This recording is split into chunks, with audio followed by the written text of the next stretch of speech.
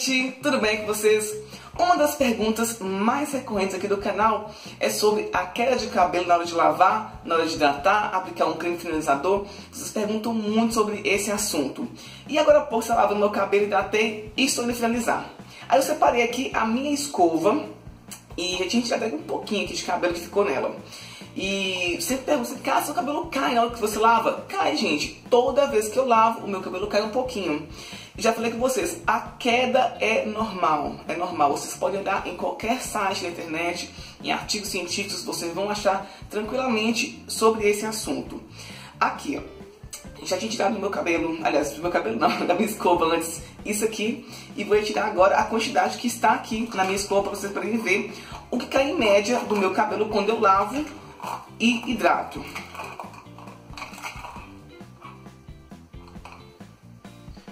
Ó, essa aqui é a quantidade que cai.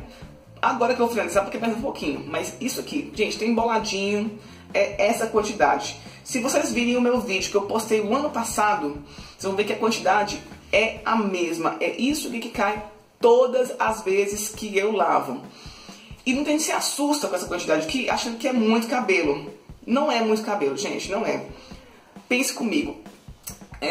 Vou dar um exemplo que acontecia comigo. Eu morava antigamente em República, dividia apartamento com mais duas moças. Essas duas moças, as duas tinham cabelo liso, grandão. Uma vez tinha um cabelo que batia até na bunda. E, gente, quando eu varri a casa, o que tinha de cabelo no chão dessa moça, eu falei, gente, ela vai ficar careca, não tem base, não. E eram uns cabelos desse tamanho assim, era uma coisa enorme. Dava tudo na vassoura, era uma bagunça danada. Mas era muito cabelo que caía. E ela tinha, assim, um grande volume de cabelo. Em contrapartida, o meu cabelo, quando eu varria o meu quarto, eu não via cabelo assim no chão. Mas quando eu lavava, sempre saía cabelo.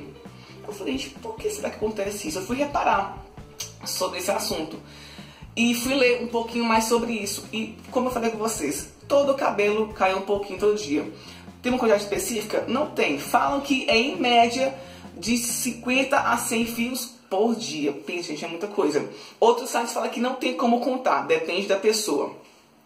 Mas o que acontece? Quando a pessoa tem o cabelo liso, ou então, como era antigamente de muitas pessoas, relaxamento progressivo, o cabelo caía e você nem percebia, porque ele tinha por onde escorrer. Assim como a hidratação natural, o seu óleo natural, que no cabelo que é crespo cacheado, ele não desce para as pontas. Porque, gente, a molinha segura. O cabelo cai todo dia, mas você não percebe porque o formato do seu cabelo não permite que o cabelo saia pela mechinha. Então, quando você lava o cabelo, a quantidade que cai aqui, ela parece ser grande porque os fios que foram caindo durante esses dias ficaram presos. Não quer dizer que não vai sair nenhum, às vezes sai, mas a maior parte não sai. Aí quando você lava o cabelo e estimula com relação ao shampoo, a massa, o tempo de pentear, esses fios que estão mortos, eles vão saindo naturalmente. E isso é normal. O que não é normal, gente? Se você percebe uma quantidade de volume mesmo, muito grande, saindo todos os dias, você passa a mão assim, você sente os tufos saindo. O seu volume aqui atrás, o seu volume mesmo, reduziu. Isso aí é uma situação que é preocupante. Aí qual que é o meu conselho? Procure um médico. Ninguém vai poder te dar uma informação melhor para você se não for uma pessoa que vá fazer um exame, vá ver a sua quantidade hormonal, se está tudo certinha, se você tem alguma anemia, a sua alimentação, que eu falo sempre, gente, para poder beber água e comer bem. Tem gente que hoje come só porcaria e acha que isso é suficiente. Não é. A alimentação tem que ser saudável. Se você não der alimentos para você, você não vai ter alimentos para poder ter disposição, para sua pele ficar boa, para o seu cabelo ficar bonito, não vai ter nada para você. Então, entenda esse vídeo como apenas uma situação que é normal. Isso aqui acontece com todo mundo. Ah, a casa toda na transição está caindo bastante. Tem que saber distinguir se é queda ou se é quebra. Se é queda, a queda ela cai da raiz. A quebra, o fio vai partir. É diferente, são duas coisas distintas. Na transição, a quebra pode ser normal se você não cuidar do seu cabelo. O ideal da transição é você aplicar bastante máscara e cuidar bastante do cabelo para ele não quebrar.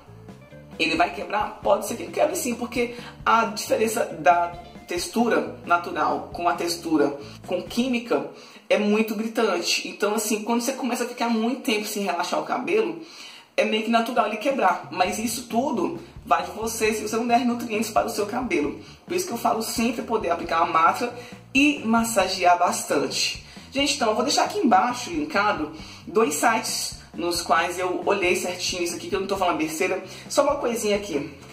Tem um site que fala inclusive o seguinte, que o cabelo tem um ciclo de vida de 4 anos até ser trocado, 8 anos, ou quem tem um menor ciclo é o ciclo de 2 anos. Se você pensar que o cabelo cresce em média de 1 centímetro, 1,5 centímetros no máximo por mês, uma pessoa que tem um ciclo de vida de 8 anos, o cabelo fica bem grande, tá? Então assim, gente, a questão de queda, como eu falei com vocês, é tranquila, é normal. A sua preocupação deve ser se o volume que está caindo é muito grande.